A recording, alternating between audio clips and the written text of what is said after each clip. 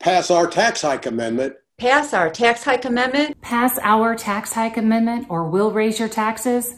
That's the message they want you to hear. You don't raise anyone's taxes in a recession. You don't raise anyone's taxes in a recession. You don't raise taxes in a recession. The threat from Springfield is a scare tactic. Scare tactic. Scare tactic. It shows Illinois taxpayers know better Than to trust the politicians in this state. The threat proves they only want one thing. One thing. More of your tax dollars. Call their bluff. Call their bluff. Call their bluff. Tell them no more taxes.